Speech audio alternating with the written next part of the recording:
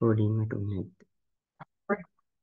right okay මොකද්ද මම කිව්වේ අපි කතා කරන්නේ semi formal එක ගැන semi formal letters කියන්නේ එතකොට ඒක informal letter තරම් informal උත් නෑ right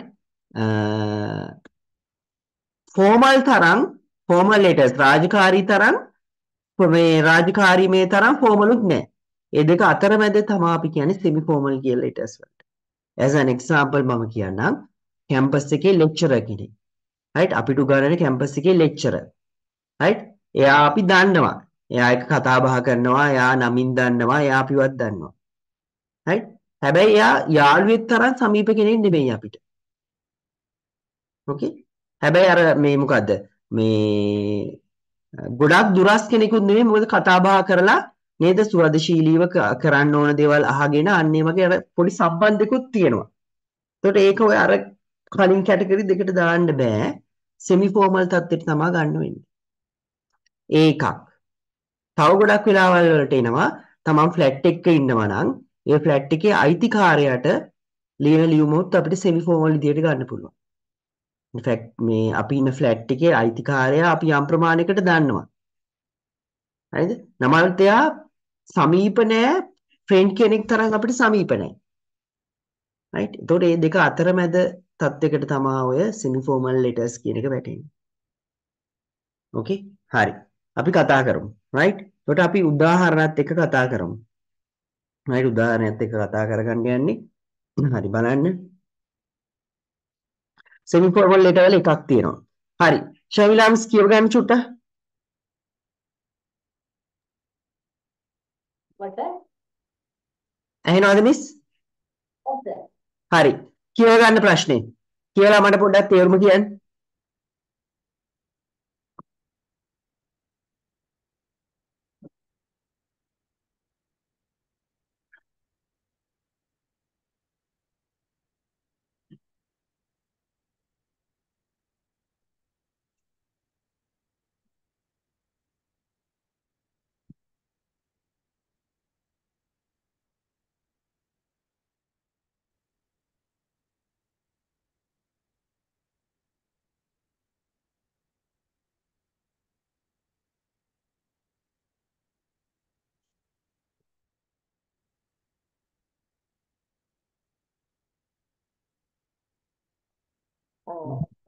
මගේ කම්පැනි එකේ ඔව්. කොන්ෆරන්ස් එකක් තියෙනවා next month වල. ඔව්. කරනලු next month එකට. ඔව්. ඔව්. ඒකේ මේ මේ කම්පැනි එකේ ඩිපාර්ට්මන්ට්ස් වලට ඉන්වයිට් කරනලු ඒකට සහභාගී වෙන්න කියලා. ඔව්. අන්න හරි. එකට වැඩ කරන අයට. එකට වැඩ කරන ඔන්න තව එකක් ඈ. colleaguesලා. ඒ කියන්නේ එක කම්පැනි එකට වැඩ කරන අනිත් අයටත් අපි ලියන්නේ semi formal. ඔන්න තව point එකක් ඉගෙන ගන්න. ඒ කියන්නේ එයාලා එකට වැඩ කරනවා. ඇයි හොඳයි තියෙනවා. නමුත් අර ඒ පොඩි කාලේ දාන යාළුවෝ තරම් සමීප නැහැ. වැරදි ගියාට පස්සේ අඳුරගත්ත අය. right එයාලත් අපිට අපි colleagues ලටත් ලියන්නේ සාමාන්‍ය semi formal. ඔන්න point එක මතක තියාගන්න එතන. හරිද? හරි. මොකක්ද දෙන්නේ? You are arranging a conference for your company. Okay, it must be you. You are arranging a conference for your company next month. ලබන මාසේ conference එකක් ඔයා arrange කරනවා. Write a letter to your colleague from a different department and invite them to attend. ඔයාගේ department එකේ නැතුව වෙන department එකේ ඉන්න ඔයාගේ වැඩ කරන කෙනෙක්ට ඒකට එන්න කියලා invite කරන්නලු. right? හරි. ඒ letter එකේ කියන්නලු what the conference about. conference එක මොකක් ගැනද තියෙන්නේ?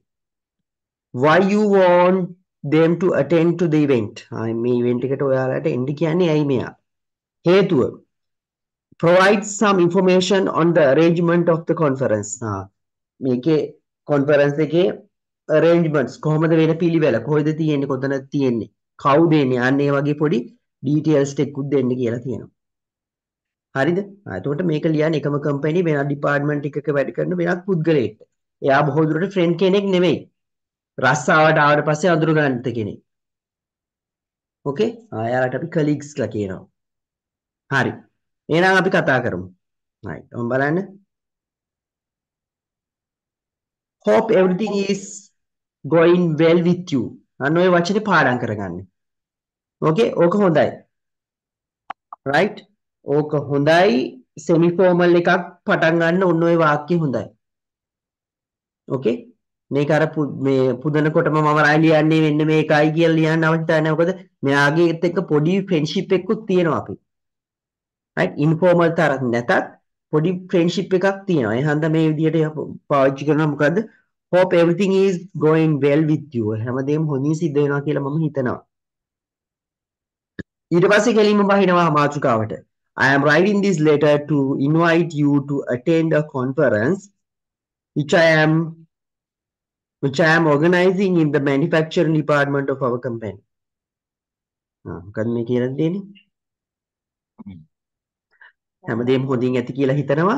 මම මේ ලියන්නේ ඔයාට ඉන්වයිට් කරන්න කොන්ෆරන්ස් එකකට. කවුද ඕගනයිස් කරන්නේ? මෙයාමයි මේ ඔව් ලියුම ලියන කෙනාමයි ඕගනයිස් කරන්නේ. which I am organizing in the manufacturing department of our company. අන්න ලොකේෂන් එකක් කියනවා. right? ඔව්.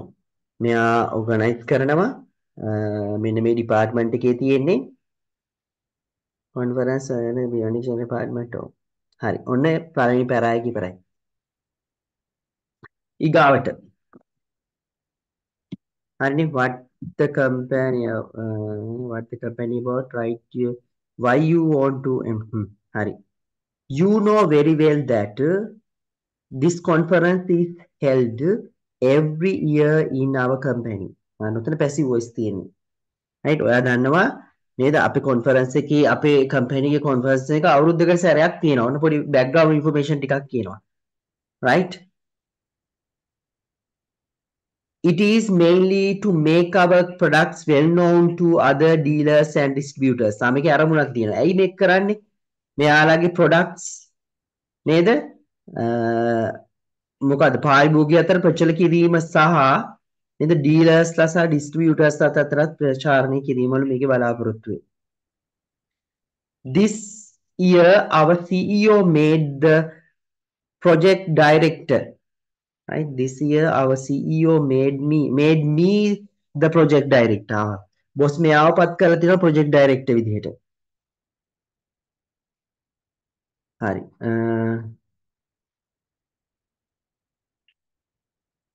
made the project director. I have a team of 20 people working under me. මේකට 20 දෙනෙක් ඉන්නවලු මෙයාට තේ ඩිපාර්ට්මන්ට් එකේ වැඩ කරන. we spent 20 people working under, right? We have spent 2 months in its preparation. මේක හදන්න යාලා මාස දෙකක් සූදානම් වෙලා දිනවා prepare වෙනවා.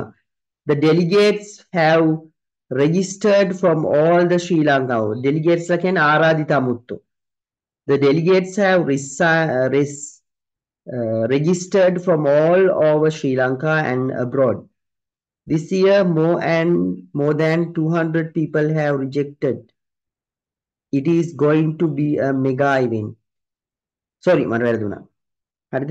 හරි අපි බලමු ආයේ. CEO මෙයාව ඩයිරෙක්ට් කරලා තියෙනවා. I have a team of 20 people working under me. මෙයා යටතේ 20ක් වැඩ කරනවලු. We want to spend 2 months in its preparation. We have spent මේ preparation වෙන්න දවස් නේද? we have 2 months දෙකක් අරගෙන තියෙනවා. right? The delegates have registered from all over මේකේ නේද ගොඩක් අය මුළු ලංකාව වටේටම අය මේකේ register වෙලා තියෙනවා. This year more than 200 people have registered. 200කට වැඩි register වෙලා තියෙනවා. It is going to be a mega event. විශාල event එකක් බවට මේක පැත් වෙනවා කියලා තියෙනවා. හරි. ඔන්න පළවෙනි එක ඉවරයි. right? පළවෙනි බොඩි පැරායක ඉවරයි ඊට පස්සේ. delegates කිව්ව එක මොකක්ද? ආරාධිතයෝ ආරාධිත අමුත්තෝ ඩෙලිගේට් කරනවා නේද අපි මොනවා හරි වැඩක් එයාට මේ ස්පෙෂල් කෙනෙකුට ඩෙලිගේට් කරනවා කියන්නේ. delegate මට මිසෙක් නෑ මොකක්ද මට අහුවෙලා නැතුව ඇති actually. මොකද්ද මිස ආයි කියන්න? ඩෙලිගේට්. ඔව් මොකද්ද තේරුම? මොනවා හරි දැන් අපි ස්පෙෂල් වැඩකට අපිව මේ ඔව්. ඒක මේ අපි මේක කරන්න කියනවනම් ඒකට අපි ඩෙලිගේෂන්ස් කියලා දෙන්නේ. හරි ඉන්න බලමු ඈ. මටත් ඒ වචනේ මට ඔය තේරුම් විතරයි මතක. ඩෙලිගේට්. රෙලිගේට් කියලා නම් එකක් තියෙනවා. D D E L E ඩෙලිගේට් ඩෙලිගේට්. අභියෝජන නියෝජනය කරන. නියෝජිතයෝ නියෝජිතයෝ නියෝජනය කරන වගේ අදහස තමයි ඩෙලිගේට්ස්ලා කියන්නේ. ඔව්. අතන අර ආරාධිත අමුතු කියන එක. ආය රෙලිගේට් කියලා එකක් තියෙනවා මිස්. මිස් ඒක දන්නේ නැහැ කියන්නේ. නෑ නෑ අපිට දැන් වැඩක් දීලා ඒක නියෝජනය කරනවානේ සර්. ඔව් ඒකයි ඔව්. මම ඒකටයි.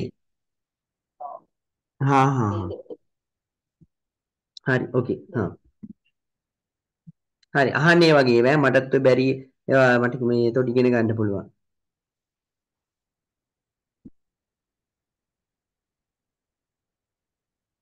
හරි.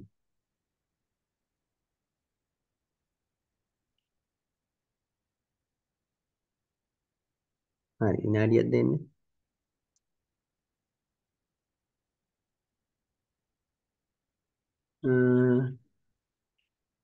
send forward. හරි. එතකොට මොකද්ද? everything is I am writing this to the conference. හරි. හරි. This year more than 200 people have registered. යන එක හරි. ඊපස්සේ බලන්න. ඊපස්සේ බලන්න I would like you to attend the conference and give me some feedback on our work. මෙයාට එන්න කියනවා ඇයි ඒ? ඇවිල්ලා මේ කරපු අපි කරලා තියෙන වැඩවල ෆීඩ්බැක් එකක් ඔයා අපිට දෙන්න කියලා කියනවා. You know we joined the company together and we have had good rapport with each other. හරිද? right මෙයාලා එකට එකතු වෙලා එකට තමයි කම්පැනි එකට ඇවිල්ලා තියෙන්නේ. right? හරි. එතකොට I would like you to attend the conference and give me some feedback on our feedback on our work. පොඩි ප්‍රතිචාරයක්.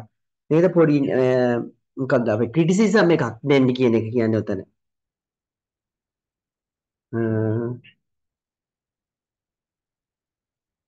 Good rapport with each other. Right. I really value your comments and suggestions. මට ඔයාගේ comments සහ suggestions හරි වෙනවා. ඊට පස්සේ hoping to see you in the conference. conference එකේ ඔයා දකින්න බලාපොරොත්තු වෙනවා කියලා ඔන්න sign එක ගහලා තියෙනවා. right? ඔව්. එතකොට ඔන්න ඕක තමයි පළවෙනි එක අපි කතා කරපු. තව උදාහරණයක් කතා කරමු ඊට කලින් ප්‍රශ්න තියෙනවා අහන්න. ඔව්. හරි RAPPOT rapport.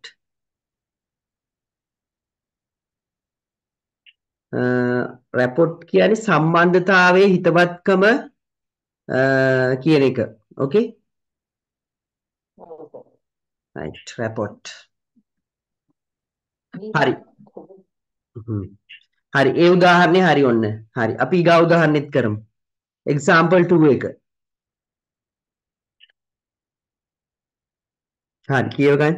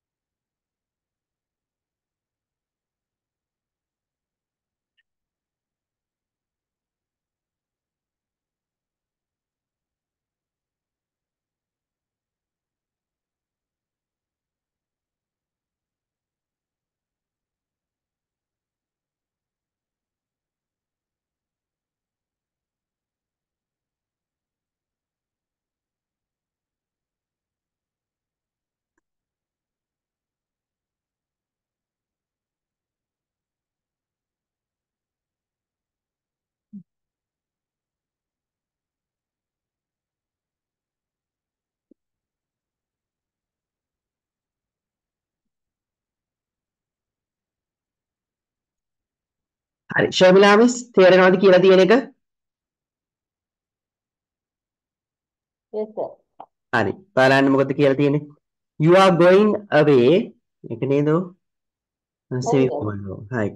You are going away from home for 1 week and you need to ask your neighbor to look after your house. අන්න neighbor. දැන් අපි නම් neighbors ලත් එක්ක හෙන පිටනේ.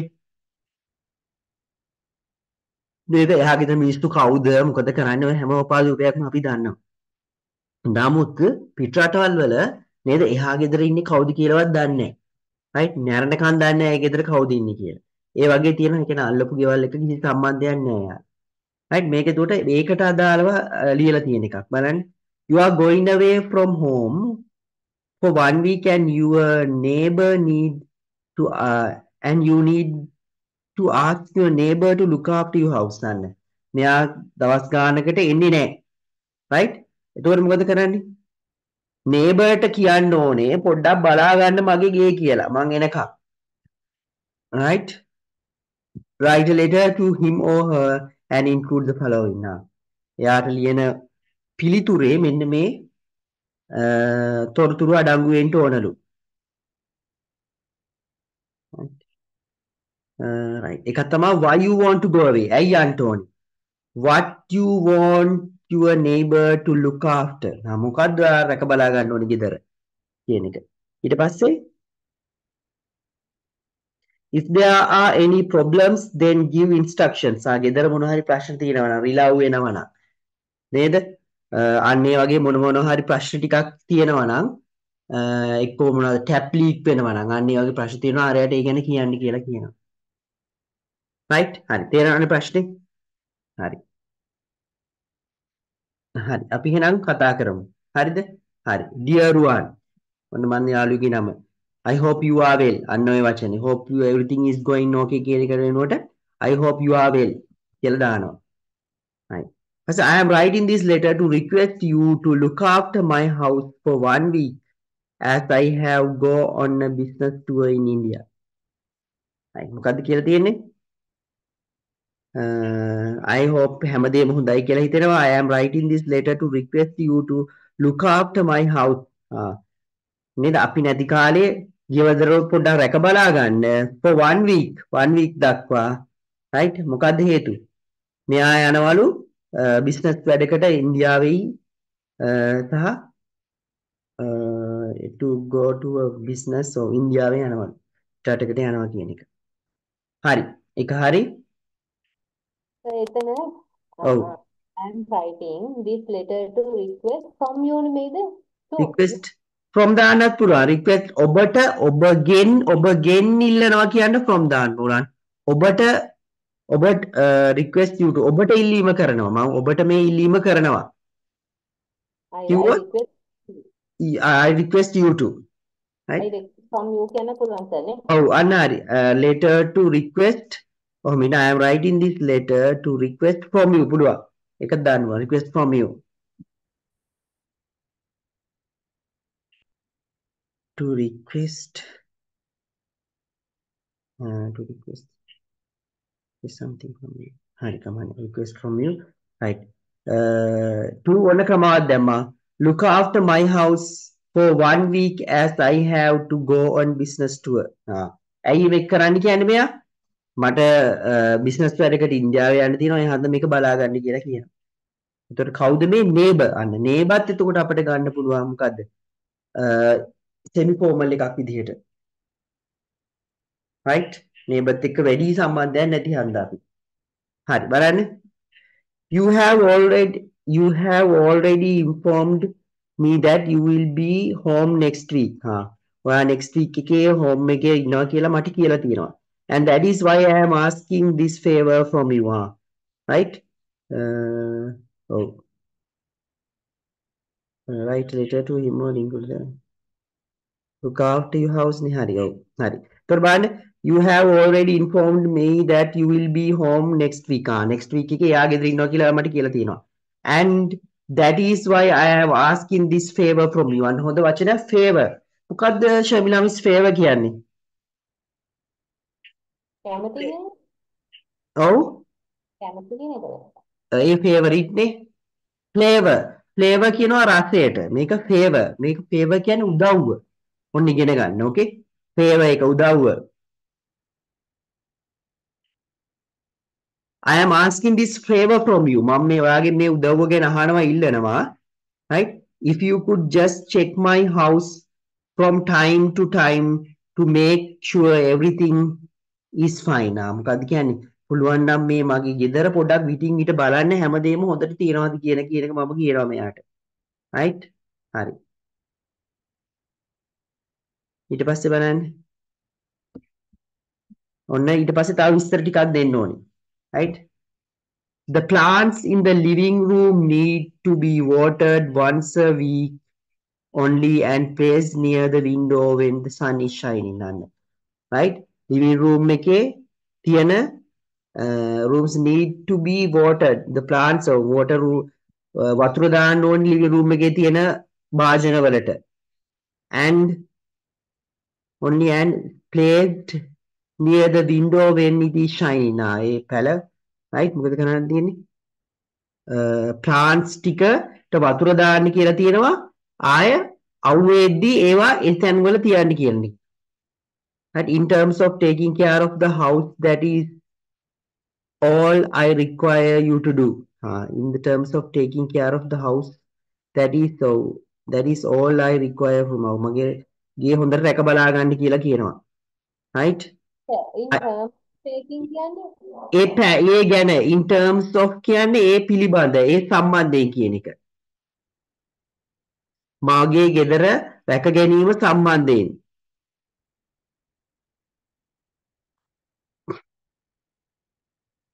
Right. Man, in terms of taking care of the house, that is all I require to do. I also gave my your telephone number to the TV repair company. අන්න මේ උන්න අපි හිතලා ලියනවා මේවා. right? මොකද්ද මෙයා කරලා තියෙන්නේ? මෙයාගේ යාළුවා ඉන්නේ යාළුවාගේ ටෙලිෆෝන් නම්බර් එක TV repair කරන කම්පැනි එකට දෙනවා. right? එතකොට මොකද්ද? Who will be returning my set on 8th April. අර හරියට වැඩ කරන්නේ නැති TV set එක මෙයා මැකැනික් කෙනෙක්ට දීලා තියෙනවා. නේද? කම්පැනි එකට දීලා තියෙනවා රිපෙයාර් කරන්න. එයා කවද්ද දෙන්නේ?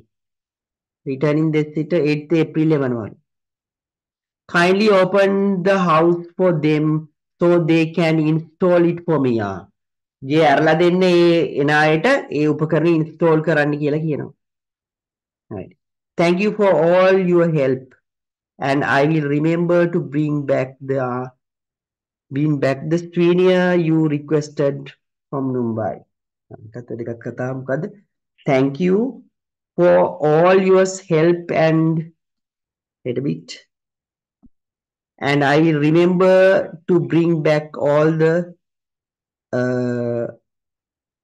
okay then souvenir requested from Mumbai.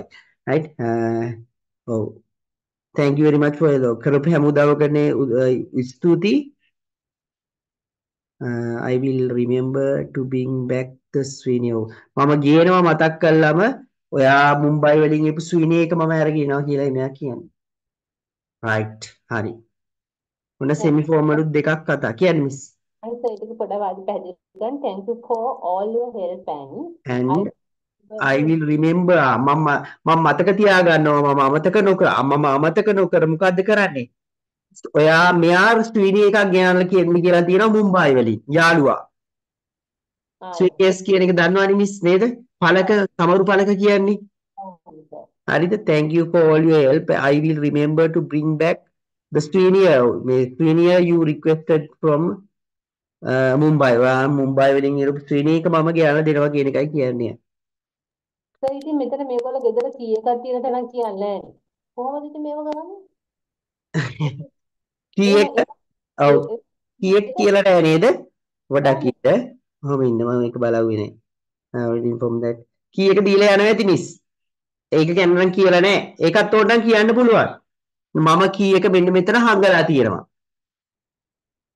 ඔව් සර්. නැත්නම් හරි. ඔව්.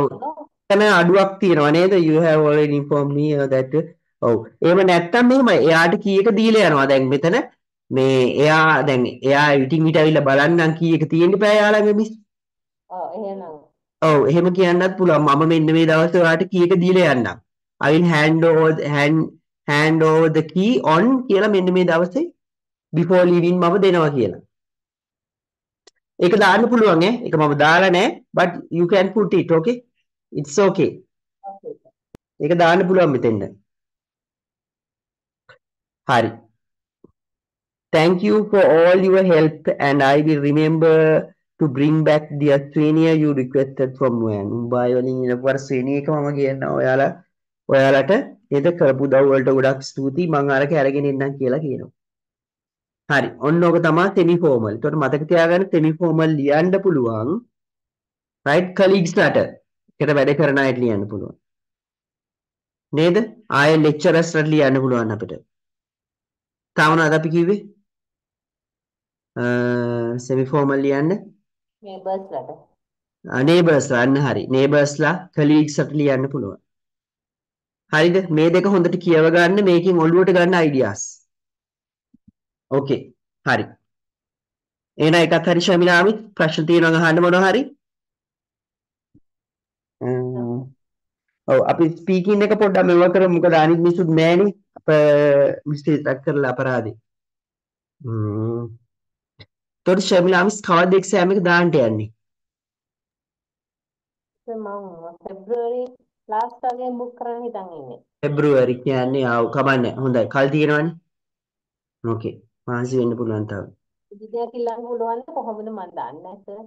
මොකද්ද මිස් එහෙනම් අපිට ඕඩර් ඩේට් එකක් ඉල්ලන්න පුළුවන් දෙයක් කියලා. නෑ එයාලා ෆික්ස් කරලා දෙනවා ඩේට් 3ක් විතර තියෙනවා 23 27 ඔහොම තියෙනවා සාමාන්‍යයෙන් ෆික්ස් කරලා කියයි එයාලා දැනුම් දෙයි කෝකටත් මේ මොකද්ද මේට පිටා මොකද්ද ෂමිලස් මං කිව්වේ මට ඉදි මතක් ආවා සෝරි නෑ සර් එක්සෑම් බුක් කරද්දී කොහොමද කියලා හැවේ. හා මේ අපිට ඕන දේ එහෙම කියන්න බෑනේ සර්.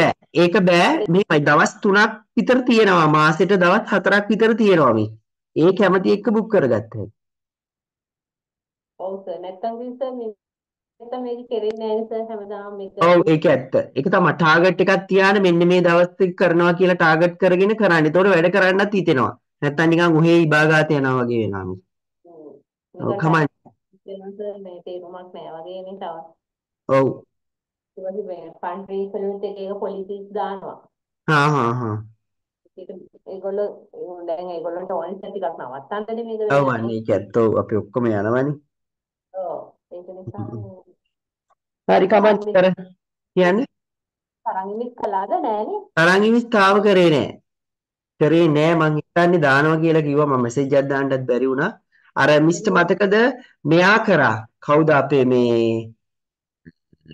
කවුද යාගේ නම ඈන් මිස් මතකද නෑ මිස්ලා බැජ් එකේ නෙමෙයි ඈන් මිස් සෙට් උන්නේ නෑ නේ මිස්ලාට ඔව් ඈන් මිස්ටර් එකට මදි මට කිව්වා මට එකට 6.6 ඕනේ 5.5 තිබ්බේ එක සෙක්ෂන් එකකට මොන හරි මදි කිව්වා සර්. ඔව් ඈන් මිස්ටර් අයනම් තාම කවුරුත් කරේ නෑ මට මතක විදිහට නෑ ක්ලාස් වල තාම කරේ නෑ කවුරුත් එක අයියා කෙනෙක් ගියා ඒ වෙන ක්ලාස් එක්ක මගේ තාම රිසල්ට් නම් ආවේ නෑ හරි සර් මගේ the friend of mine Lashani. ඔව් He will try to migrate Singapore. when miss I think next March.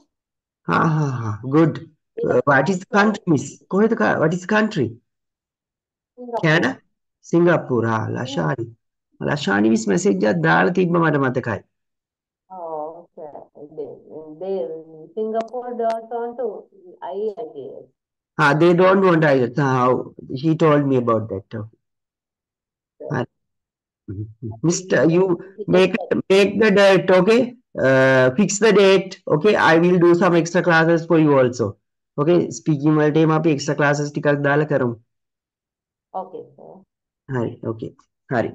එහෙනම් ශර්මිලා මිස් අපි අදට wind up කරමු එහෙනම්. මට මෙච්චරයි තියෙන්නේ. අපි speaking එක අරයා නෑ, කමන්නේ හොත් එන දවස් ඉඳලා speaking කරමු, okay? Then sir අපේ writing ටික ඉවරයි නේද? ඔව් ඔච්චරයි තියෙන්නේ. දැන් මිස් මට ලියලා එවන්න ඔය ටික. සහ රචනා මිස් රචනා ලියලා එවලා තිබ්බ නේද? මම එකක් දෙකක් චෙක් කරලා දුන්නා නේද? ලිව්වද මට මතකත් නෑ දැන් නම්.